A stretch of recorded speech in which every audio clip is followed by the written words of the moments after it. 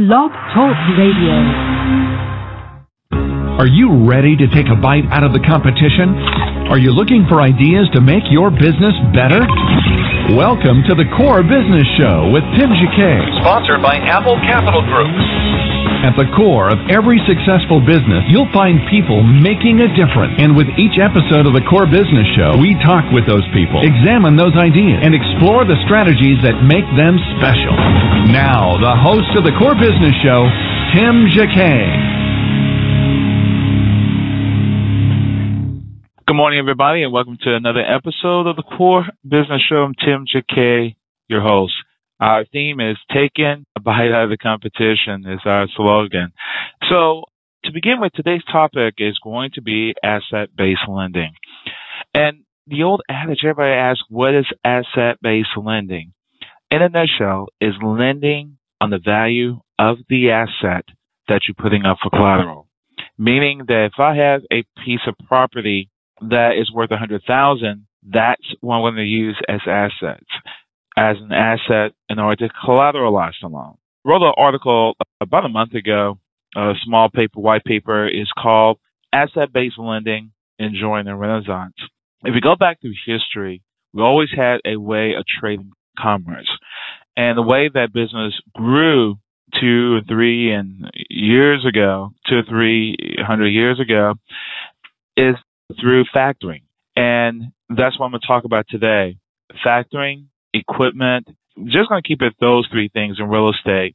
Then we'll go into great details in future episodes about asset-based lending. But to kind of keep it in a nutshell, let's talk about factoring. Factoring is really taking your invoices or your receivables and pledging them for collateral in order to get an advancement. So I'm not going to make this really confusing, but let's start with factoring.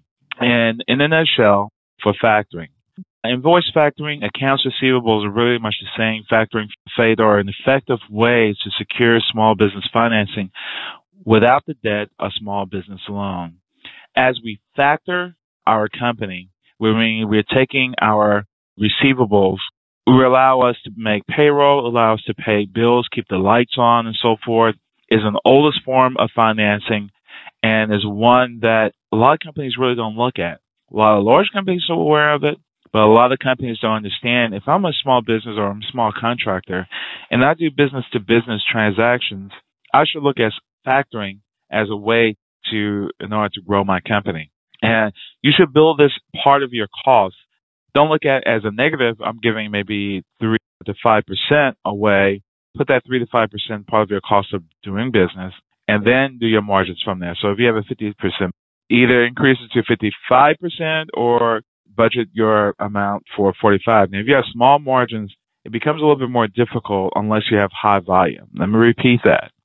If you have small margins, like 10% is tiny. I mean, you're going to be a really streamlined organization. It's possible you can make it, but you're going to have a lot of volume in order to pay your bill. You just won't make a whole lot of money with small margins. But if you keep your overhead low, if you keep everything in check, you'll be able to, if your margins are 10%, you probably can do it, but you need to be you need to be careful on your volume. You need to really increase your volume, just run things through.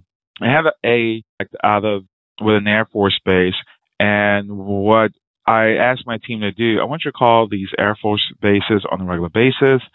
I want you to get everything that HP offers. Give me your toner, give me this and that, because they can make small purchases.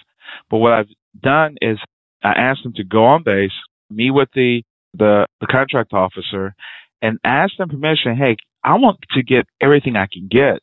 Give me, a toner, give me this, give me that, give me your printers, give me your copiers. You try to get as much business as you can. So if you have one Air Force base who's giving you $100,000 in a year of business, then they increase more, then go to another base and get another one, and just go down the line. You have hundreds of Air Force bases throughout the country, military bases in particular. And if they only give you $10,000 or $15,000 a year, those costs add up. I mean, those revenue add up, and it makes it more practical for you to do. If they give you an order, it's practical for you to do that particular order because you have the volume. So kind of focus on the volume if you have small margins. So if we look at factoring itself, factoring in two ways. You have a purchase order, you have a receivable. Most people know about the receivable. A lot of people don't know about the purchase order and the inventory finance. So let me talk about the benefits of this factoring as a whole. Full service non-recourse factoring, this means that if your person that you factor an account defaults, you're not on the line for it. The factoring company would take that liability because they're underwriting that particular company credit risk, not your company. There's usually no PGs involved, and you don't have the person guarantee. They are factoring this account on the basis of the creditworthiness of that particular business, your client. They're looking at your whole portfolio, what type of risk portfolio you have. If you have government, they know they're going to get paid. You have commercial, they know they're going to get paid. Now, if it's a huge company like Walmart, they know they're going to get paid. So sometimes larger business pay slower. However, they're going to pay their bills regardless if they give you a purchase order. So it's just the nature of the beast. So if, for example, if your company, if I am ABC supplier, I'm going to supply parts to the dealership. Okay. So I'm ABC supplier. I sell auto parts to the dealership. They're going to call me. They're going to give me a purchase order, a purchase request, and then I will invoice them with the product. And again, you want to invoice not a couple of days. You want to invoice when that product goes out because the clock starts ticking, so you can get paid. So once that invoice is generated, they come and pick up the item or you ship it. Sometimes some people will email the invoices. It's en route. But once they receive it is when the clock starts. So you can either, once that time happens, you can send it over to the factoring company. The factoring company will advance you up to 90% of that invoice. And that's cash in your pocket. You'll be able to make your payroll and your expenses, pay your supplier if need be, if you have those margins going on there. And at the very end, however, that invoice don't belong to you anymore. It actually belongs to the factoring company. The factoring company will set up a lockbox account. So when that invoice, at the bottom of the invoice, has a lockbox to be paid. So once that vendor pays the invoice that goes into that lockbox, the money is taken out immediately. The fees are taken out immediately, and then they will send you the difference. So let me talk about that again. If your invoice is $100, okay, and you invoice the dealership, whatever dealership it is, your ABC, you're going to invoice D is the dealership D. And once you send the product, they receive the product, you already have the invoice already generated because you already shipped it. So when they receive it, then you want to say the clock start ticking, okay? So when they get the invoice, what they're going to do is in 30 days, they're going to pay that invoice. The payment will still go to you, but it's not going to go to your physical business. It's going to go to a lockbox that the bank controls, the factoring company controls, since they own that invoice. And the D company will pay that particular invoice, and they're going to deduct the fee amount that's owed to them. So if they owe 3%, they're going to take their 3% fee off, which is $3, and then they're going to pay themselves back because they already advanced you 90%, okay? And you would get the difference. It's that simple. You would get the difference. So they're going to take their fee. So they already, first of all, you have a $100 invoice. Let's say they pay you $90 off of it, okay? You paid your supplier off, boom. Then they take their fee out and say $3. Boom, they're sending you the difference of $7. It's that simple. Okay. However, if you don't have the money to pay the supplier for that, to get it to you, to get it to the other person, then there's another way you can factor. It's called purchase order financing. Then they want to take a look at everybody, look at you a little bit more closely. They look at the person you're selling it to, and what happens is they set up a credit line with your supplier. So your supplier is General Motors. Say General Motors, we're going to give you a letter of credit that we're going to promise to pay. Here's our official bank letter of credit. If you don't get paid, we will pay it. So the way it works is this. They give the General Motors, for example, the letter of credit. General Motors will set the account up for you and them, ABC company, and the factoring company. And the factoring company promised to pay if they didn't get paid. So what's going to really happen is this, okay? Sometime, it's going to be maybe a 2% fee you need to be added on the purchase order end, because that's more liability when it comes to a purchase order, because we've got to make sure it gets to the customer at the very end in order for that to work. So let's say it's a 2% fee. They can range from 0.25 to as high as 5%, depends on what the risk is and who's the end result, who's receiving it, and your company. If you're pretty stable, you pay less. So General Motors, they will send you this part for this 2013 Buick, okay? Say 213 Buick. Let's say it's an alternator, okay? So they're going to send the alternator to you and UAB supply company, and then you're going to send it to your customer, which is the D company, the dealership. So let me play that again. Let's go from A. A is General Motors. They issue a purchase order to them. You issue a purchase order to them. They have the letter of credit. This will secure the payment. Once they ship the item to you, the clock starts, okay? Once you receive it, the clock stops, okay? Then when you receive it, and this 2% for 30 days probably, okay, the clock starts. So you pay whatever that prorated fee is, percentage till it gets to you. So when it gets to you, then the factoring company pays that invoice, okay? Then, okay, they pay General Motors. General Motors happy. They got paid quick. Then from you, then you're going to invoice the dealership. And when you invoice the dealership, then you're going to send that invoice to the factoring company, and the factoring company will pay you. So this is how it would pay. The factoring company, since they would know what your margins are, they'll pay General Motors first. Then number two, they'll pay you the difference second. Then what's left over is the final balance of that margin. So if you purchase order finance and if you go and look at accounts receivable finance, they're going to pay whatever that prorated amount is. Let's say it's 2%, okay?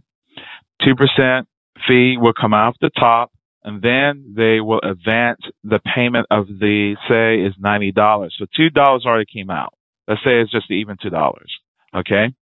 So they're going to pay you, for example, $90 on this $100 invoice. They're going to take their 2% out, okay? That's $2. So it's $88 balance.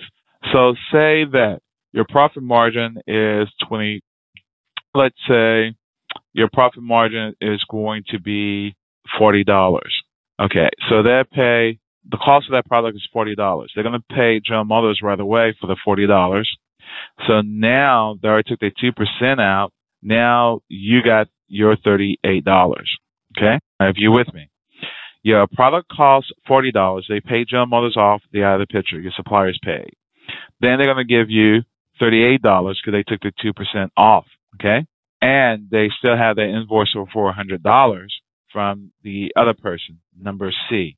So once the other person get paid, if you're looking at it, the $100, then they're going to take their 3% out, okay? And then you get the difference. So now you got $38, and then you get the additional $7, okay?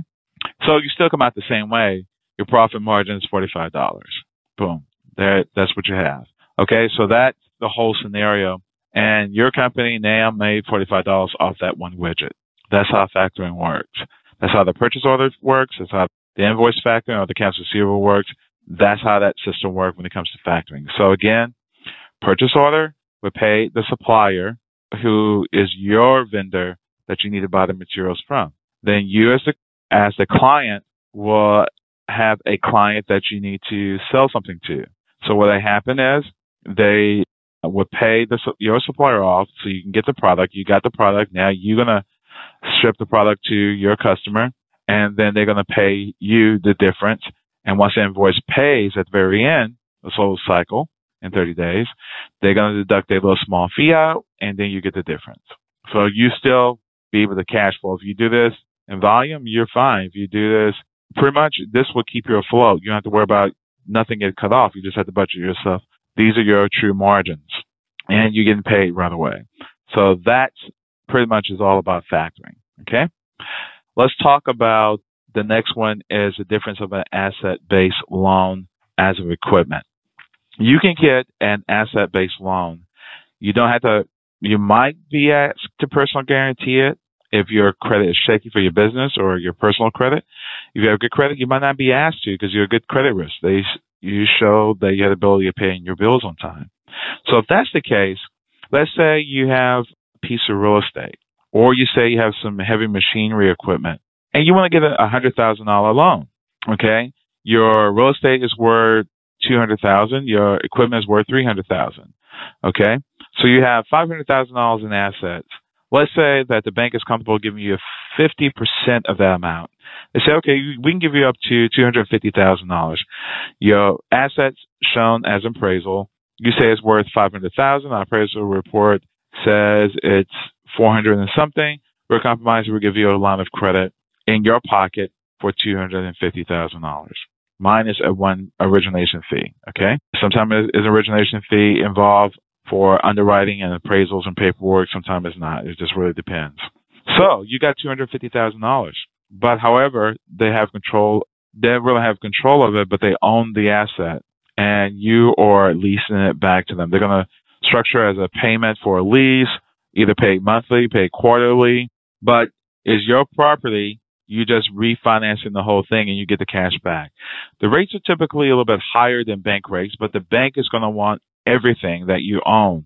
If you default, that's what you're paying for, because since they have everything, they have your home, they have every asset to you in their hand in the case you default. So they take everything. If it's a government-backed loan like an SBA, the government has an obligation to take everything plus your tax return. So it's, yes, you can get the better rate. However, they take more. So if it's an SBA loan, they take your tax return and they will file a lien on your accounts. They can file a lien on your home on the SBA loan. Okay. A bank account can file a lien on your home, but it can take your assets as well. However, they can't take your tax return. This system of asset-based lending is a little different. They will only take the equipment that is pledged as collateral. Sometimes you have to co-sign it if you have shaking credit, sometimes you don't. So it really depends where you are on that. So you can get your $250,000 loan, pay it back, and then you can build from there. So those are the two basic ones that I want to talk about. Right now we're going to take a station break real quick and come back and wrap everything up. And here is advertisement from our sponsor, Apple Capital Group. Be back in one moment. You're listening to the Core Business Show, sponsored by Apple Capital Group. Apple Capital Group in Jacksonville, Florida, is a commercial lender that specializes in asset-based loans, equipment leasing and financing, invoice financing, commercial real estate loans, and asset-based financing in the U.S. and Canada. Apple Capital Group is a direct lender that lends on their private equity investment portfolio. 90% of most loans are decided within 2 hours, and vendor funding within 24 hours after documents are completed with a one-page application. No slow no's, just a quick decision and a fast yes. To get more information about lending from Apple Capital Group, call 866-611-7457. That's 866-611-7457 to speak with one of our loan specialists. Or visit us right now at applecapitalgroup.com. Welcome back to the Core. Once again, here's Tim Jacquet. Well, welcome back again. Let's talk about, I'm going to put a paper out on our website, which is blog.Apple Capital Group. And again, the paper is called Asset-Based Lending, Enjoying the Renaissance. And again, it's just a short paper, a white paper I wrote about a couple of months ago. And it talks about how asset-based lending is enjoying the Renaissance, that from this Renaissance tells you talk about major companies from Gulf, from Hertz, from Sears, Neiman Marcus, Liz Claiborne, all use factoring. So kind of keep that in mind. It's not an ugly word. It is something that we still use in business today. It's also known as ABL. So you can do two things. You can either factor you can do a lease sell back, and that will sustain you if you don't have a lot of business credit. Again, look at purchase order financing, look at accounts receivable financing, look at lease sell backs, and that is really the essence of financing with asset-based lending. I'm going to post this to the website at blog.apple Capital Group. Everybody, thank you for listening to the program today. And check out that paper called Asset-Based Lending and Join the Renaissance. And if you have any questions on factoring, please give me a call. Be more than happy to help you. My number is 866-611-7457. It's Tim Jacquet, the host of the Core Business Show. Thank you all for listening. Have a great day. Thank you for listening to the Core Business Show with Tim Jacquet. For a free quote on equipment leasing and financing, visit our website, applecapitalgroup.com. That's applecapitalgroup.com. And fill out the information to receive your free quote. We hope you'll join us for our next episode. And remember, you can always get to the Core via iTunes. You'll find all our previous episodes there. Thanks again for listening to the Core Business Show with Tim Jacquet.